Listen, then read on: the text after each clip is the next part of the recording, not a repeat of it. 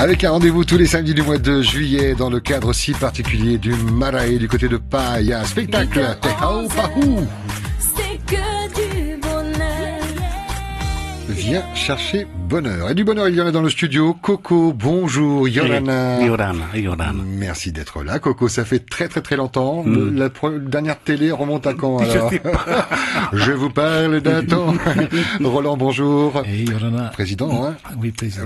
Bonjour, Péritini. Merci bonjour. à tous les deux d'être là. On est là pour parler d'un événement, hein. Alors, en plus du Maeva où vous serez à l'honneur, hein, lors d'une soirée, j'ai vu un hommage qui vous sera rendu, hommage vivant. Vous êtes toujours là, Coco. Ça fait plaisir quand on vous a annoncé la nouvelle, Non, j'étais un peu choqué parce que ils m'ont pas demandé mon avis. Ah ouais? Alors j'ai peur de faire des impairs parce que je connais pas le protocole. Alors c'est pas bien. Le protocole, c'est le tien, c'est le vote, c'est... Non, mais peut-être ils ont établi un ordre de passage de ceci, de cela. Alors c'est pas bien. Alors je suis un peu fâché. Un peu fâché, Ouais. mais ça y est, c'est passé, vous y serez quand même, vous allez accepter... Je sais pas encore. Vous savez pas encore. En tout cas, votre actualité, c'est bel et bien ce rendez-vous, hein, je disais, tous les samedis de ce mois de juillet, c'est à partir du 1er juillet. 1er juillet. Vous avez commencé quand les répétitions? Il y a combien de mois? Parce que là, c'est pas des semaines, hein, Coco. Non, ça fait 5 mois qu'on répète. Ouais. Oui, parce que ça fait en tout 120 personnes qu'il faut gérer. Il y a 3 royaumes, donc il y a 3 rois, il y a 3 reines, il y a 3 grands prêtres, 3 porteurs du machin, tout ça, ça fait, et c'est beaucoup de personnes qu'il faut gérer. Et le spectacle s'appelle Te Hau Pahu, qui veut Nous. dire Nous. Nous, grand en Oui, plus, hein. Oui. oui. Qui veut dire? Qui veut dire l'alliance des royaumes contre en attaque éventuelle. Et quelle est la genèse de ce spectacle écrit par? Alors, ça sort de Théoura Henry. Oui. Alors, qui dit la traduction, le Hau Pahu, c'est l'alliance de 2 ou 3 royaumes contre les attaques, c'est tout. Alors, il a fallu se poser des questions, le pourquoi, le pour qui, le comment, pour faire une trame. Et je suis content parce que ça m'a permis de ressortir au moins 2 vieilles danses qui n'ont jamais été dansées. Je suis très content. Il y en a encore beaucoup dans les cartons, ces danses. Eh ben, il faut avoir le culot d'aller voir les anciens chefs de groupe qui restent encore un petit peu, hein. Il y en a pas beaucoup de côté de Tautira sûrement aussi. J'ai écumé un peu Tautira aussi pour voir Roré. Moi, tous ces gens-là ont disparu, c'est dommage.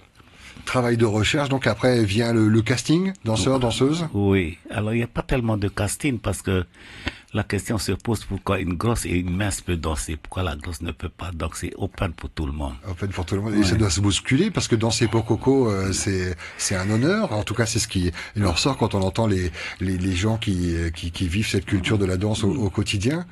Oui, mais tu sais, le problème de Temaeva, c'est dans la durée. Dans la durée, ça fait 55 ans. Ça, c'est quelque chose. Et aussi parce que depuis un certain temps, depuis beaucoup d'années, on a axé uniquement sur la danse, sur les danses traditionnelles. Alors les jeunes, ils sont fiers, ils me disent toujours Coco, on est fiers de ça, il faut faire évoluer la danse, il faut faire le moderne, tout ça. Et qu'est-ce que tu leur réponds? Et ça m'intéresse pas de faire, je veux plus faire du moderne. Non. Non, parce que il faut savoir que nos racines d'abord, qu'est-ce que les autres. Il faut que tu connais ton passé pour pouvoir te lancer, se servir du passé pour me rentrer dans l'avenir. Roland, comment il est, Coco, dans la vie de tous les jours, vous qui le côtoyez, dans le travail et... En tant que chorégraphe ou maître de danse, c'est un peu abominable parce qu'avec un caractère comme ça, depuis encore à ce jour, il y a toujours cette verve. Encore à ce jour, parce que c'est un peu comme un duel, hein. Pour lui, c'est faire déjà le trajet Papeari à son âge et venir là, c'est un défi permanent pour lui. Et puis, quand tu vois aussi nous, on est juste à côté, on n'arrive même pas à la répétition et à l'heure qu'il faut. Donc c'est un sacré challenge. Et bon, au niveau caractère, c'est normal qu'il soit comme ça parce que sinon il y aurait pas de discipline dans Coco.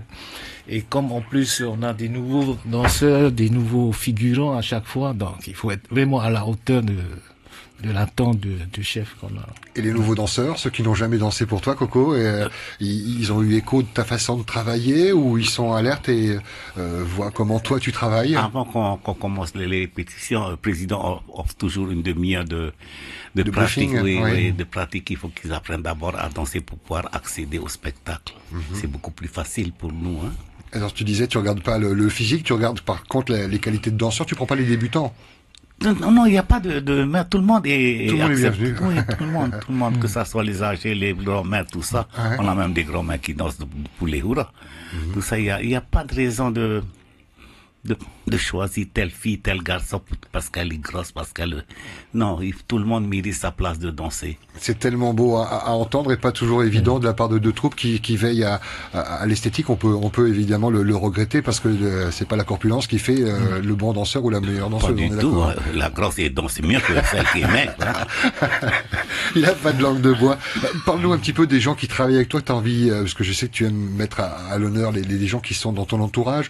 On pense à ces gens qui doivent les décors. Il y a le décor naturel, mais il y a les costumes. Là, pareil, on a commencé la production de costumes, la réalisation. Oui, c'est déjà fini, les costumes. C'est fini. C'est terminé, tout ça, les essais elles sont faits. Il reste simplement le costume des grands prêtres et des rois qu'on va faire samedi. Et à qui appartient ces doigts de fée, alors, ces doigts de génie on qui transmettent... On a notre costumière attitrée dans ses maris.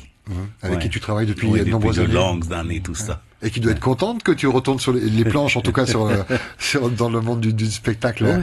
Elle attendait. On n'a pas encore quitté la monde de la danse, tout ça. Non, mais il y a eu des interruptions. Il y a eu des moments où Temaeva était en sourdine. Oui, On avait même dit plus de Aiva Itaiti, c'est fini. Non, ce sont les gens qui racontent des ragots, tout ça. Il y en aura d'autres? Bien sûr, plus que jamais. Mais la seule chose ça me dérange un petit peu, c'est pas que ça me dérange à moi, ça dérange les danseurs et danseuses, c'est qu'on reste dans le côté traditionnel. Alors j'ai voulu leur expliquer qu'il faut connaître le passé d'abord, c'est mieux que de faire évoluer les choses n'importe comment, n'importe quoi, tout ça, c'est pas bien. Et quand on reste dans le traditionnel, est-ce qu'il est encore possible d'inventer sous les aspects anciens ou est-ce que tout a déjà été fait et tu ne fais que choisir pour mettre en scène? C'est pas une question de choisir, c'est une question d'avoir été, qu'on m'a appris. Oui. Alors, sous promesse de ne pas changer, et c'est ça que les anciens ont peur, qu'on change et la musique et les mouvements, tout ça, ce qui change la signification de la danse. Donc, pourquoi faire une danse traditionnelle? Il faut connaître l'origine, il faut aller voir les anciens et c'est eux qui... C'est ça, il y a tout un travail de communication, de partage. J'ai souffert des fois avec Arahurahu. Pendant des nuits entières, il m'a fait poireauter, pour ne rien dire. Monsieur le Président, tout le monde est prêt ou il y a encore beaucoup de répétitions avant la première au mois de juillet? Par expérience, Temaeva n'est jamais prêt à 100% avant. C'est toujours... au moment où on va sur scène, c'est là. Sinon, les finitions, surtout, ça joue sur les détails, au fait. Hein. Là, on est au 19 juin. Est-ce qu'il y a eu déjà des générales avec costumes? On a fait des essayages, mais le samedi prochain, ce sera vraiment la générale. Et là, on est tout en costume et encore, il y aura toujours des finitions par la suite. C'est jamais acquis vraiment à 100% la préparation de Temaeva. Et c'est ça le challenge, au fait. C'est on se met tellement, on n'est pas parfait, mais là-bas tellement haute qu'on va chercher. Je crois que samedi, c'est dédié aux médias. Je crois que samedi, c'est dédié aux médias et puis à les associations de bienfaisance. Les premiers spectateurs, les premiers avis, alors. Ouais, j'imagine, rendez-vous attendu par les médias et important pour en faire écho parce qu'il faut remplir, c'est chaque week-end, du mois de juillet. Oui. Il y aura 5 représentations. Il y a un grand mois, le mois de juillet. Vous répétez où? Sur place, directement?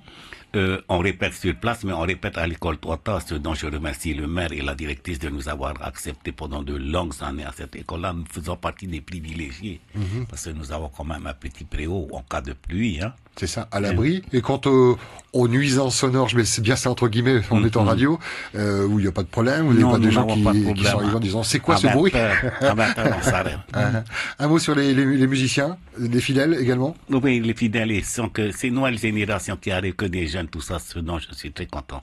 Ouais. Je suis ravi de vous accueillir tous les deux. J'aurais bien voulu accueillir encore plus de membres de cette troupe qui ont été des piliers de cet événement qui est en train de prendre place, qui sera donné devant les premiers juges, les partenaires, les associations samedi donc là. Oui, samedi. Samedi. Et pour tout le monde, donc à partir du premier week-end de juillet, il y aura 5 représentations. On réserve où? Comment ça se passe?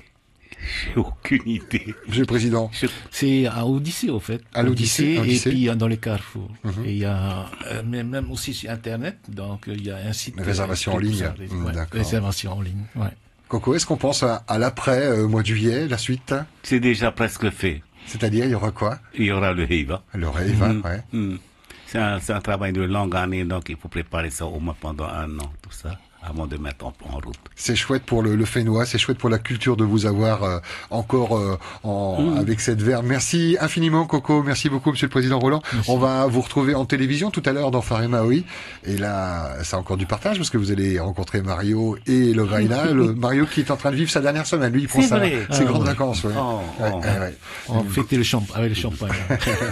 On a pu voir, et les auditeurs le verront, ceux qui regarderont la vidéo, Marutea venir vous faire un bisou. On est vraiment content de vous voir. On l'a sorti de sa bulle de travail pour qu'il vienne un petit peu communiquer. Merci Coco. Je vais vous laisser le mot de la fin tous les deux. On commence par Roland. Oui, je voulais remercier d'abord tous les danseurs qui nous ont rejoints, parce que c'était pas évident. Il y avait aussi pas mal de défections pendant tout ce temps. Il y en a qui veulent partir ailleurs. C'est ça, oui. Et donc après, il faut savoir retenir par rapport au thème, par rapport à l'engagement qu'on a eu. Et remercier aussi tous les partenaires, que ce soit le conservatoire, l'OTAC de la manière, et puis tous les médias. Voilà. Merci beaucoup à vous d'être venu, Roland. Donc le président. Coco, le mot de la fin. Merci de nous avoir accueillis. Moi, je rajouterais merci de m'écouter tous les matins. C'est ce que vous me disiez en antenne, pas pendant les répétitions. Tu sais, ce que j'aime beaucoup dans tes émissions, c'est quand vous posez la question quel est le poète mystique, par exemple, tout ça, j'adore les réponses. Ah ouais? Tant mieux, si c'est un moment de partage. Merci infiniment, Coco. On vous retrouve tout à l'heure entre midi et 13h dans Maui. Donc, Te Hau Pahu, nous, oui. Ce spectacle à voir tous les samedis du mois de juillet. Il y aura 5 samedis, à mon avis, réservés maintenant, parce que ça va aller très très vite, ça va partir comme du petit pain, comme on dit. En plus, c'est une période assez touristique, donc on imagine que pas mal de touristes viendront. On peut prendre photos, vidéos, il n'y a pas de problème sur place, hein, c'est pas... Samedi. Oui, ce samedi. Uniquement ce samedi, mais je veux dire, les spectateurs qui vont venir, est-ce que c'est les règles Tohata, Maeva, Tahiti, pas de photos, pas de vidéos, ou on peut... En principe, pendant les représentations, il n'y a pas de problème. Interdiction, d'accord, la règle. Au moins, tout le monde est prévenu. Merci à tous les deux. Bon Maui, belle journée.